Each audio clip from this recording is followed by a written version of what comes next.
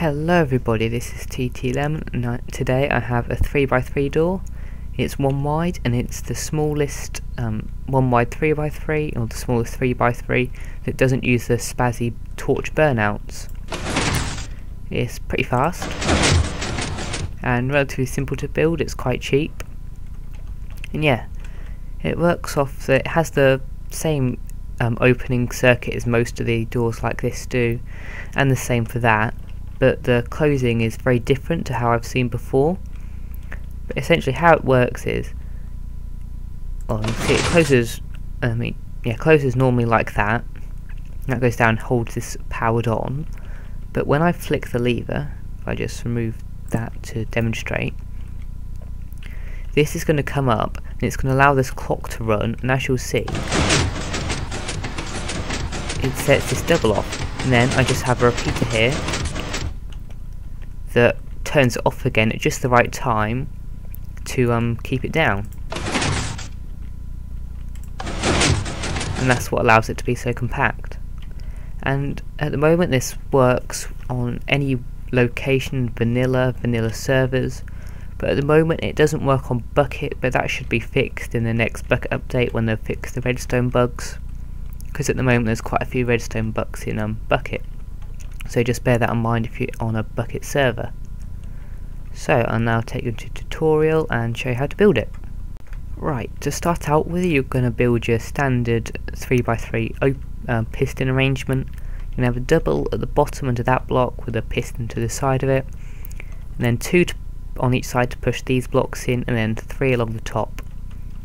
Now, first thing you're going to want to do is place a piston there with a block on, and then this green block here is going to be your input.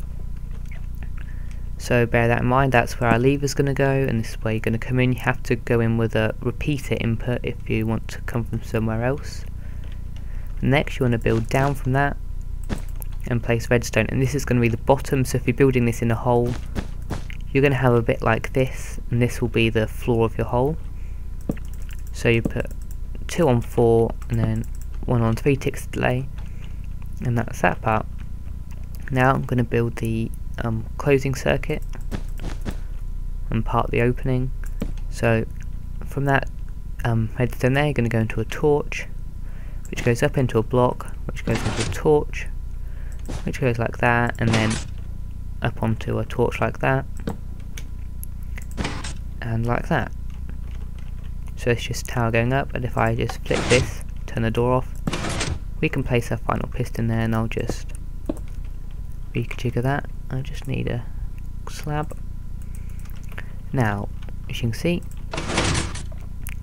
that bit closes and it does part the opening.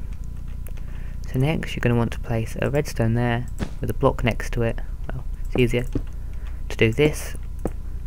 When I want a block there, then that goes up onto a slab, which then goes up onto another slab, so we've got a little tower like that, and that runs into an ordinary block with some redstone on top, going into another block like that with 3 pistons there, and on top of the middle piston you want another sticky piston facing outwards.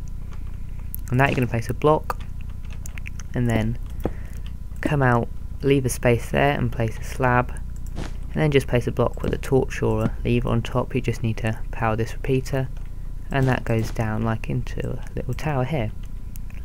And then finally you want to place another one, so you've got a little staircase. Sorry if I'm going a bit too fast, you can pause the video if you want to see. And then that's going to go into a piston facing downwards with a redstone block on the bottom, and this is what's going to power or depower our clock. So at the current state it's going to be powered off by this. So from that, repeater goes into a block with 2 redstone and a torch on the end, and that can loop around and make a clock. And then that goes into here, and that's it done. Just you need to get this in the right position, so if it's wrong, just break that and then replace it, and it'll be fine. Now we can flick our lever and open the door. So thank you for watching, subscribe if you want more things, and this has been TT Lemon.